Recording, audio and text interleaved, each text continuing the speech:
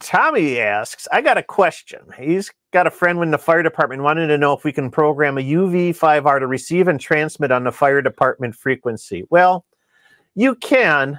The question is, do you want to? And technically, those radios are not type accepted for the radio service that the fire department public safety frequencies would be in. So that would be a concern.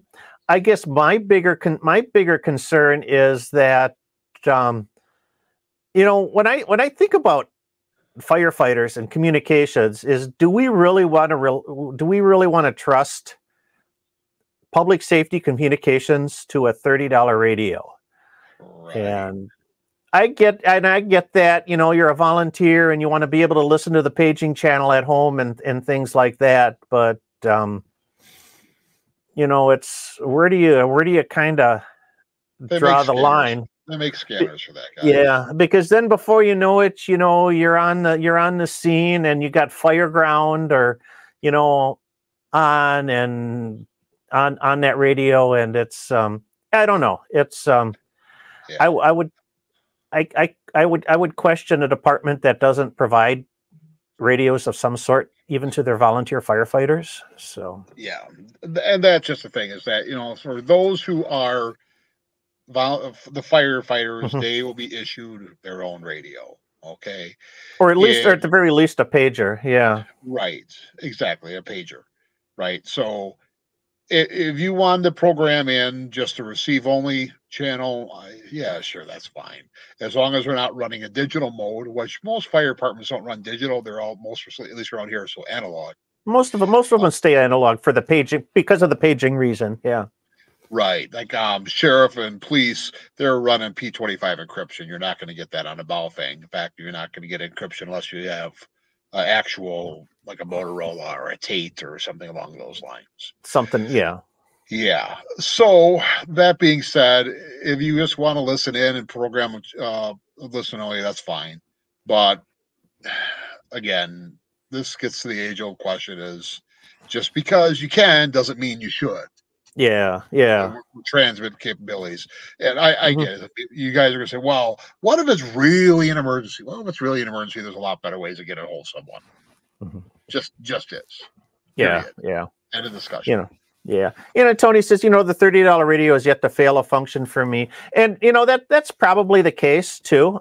In most circumstances, the radio is going to function just fine, but it works until it doesn't work, and if you're at the scene, is that something you're going to want? Is that something you want to trust and rely on? So, I guess I kind of take a little bit of a, you know, being loosely associated with you know, the other side of public safety in allocating funds and resources for our public safety professionals. I always want to make sure that they have the best equipment that's available to them, and that's why I kind of feel that's the reason why I feel the way that I do, and why we spend, you know, geez, $4,000 on a handheld radio for our firefighters. So yeah, Motorola, Tate, Harris, Kenwood still has Land Mobile.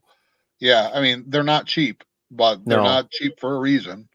But you don't have, you know, if you're a volunteer, you don't have to spend $4,000 either. There's a lot of stuff like you can get a commercial Kenwood for a few, you know, a used one for a few $100s. It's that might even be intrinsically safe. So it's I got one right here.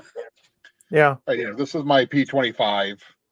I don't put I do have a code plug for some frequencies. There's some Mavis channels that are on here. When I was more active in Aries, that's something that we just had. I also have never used them.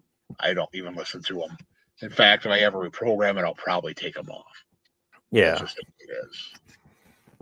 Well, the police stuff you can't even listen to it anymore because you don't have the encryption keys. So. Yeah, it's 256. Unfortunately. Yeah, yeah, you're not gonna get that. Yep, yep. Yeah. So yeah, and Tommy says, I know I've got a setup to receive the police and county and the state and would transmit if I had to go back to the chirp and transmit off. They're just trying to save some money to the fire department. So, and I get that. You know, some communities are really strapped for cash, especially with these small volunteer departments. It's that's an issue. You know, it's some of them, if you have to supply a certain amount of gear, that's, where do you draw the line? It's well, I don't know. I would go to a couple of volunteer fire department barbecues if it means they're not using Baofengs. Boots, it's I will stuff my face there so they don't have to buy a Baofeng. Yeah, if they're spending, they're paying money for boots and coats. That's probably more important than the radio, but the radios are also very important too. So it's no, that's the thing. If my life is on the line,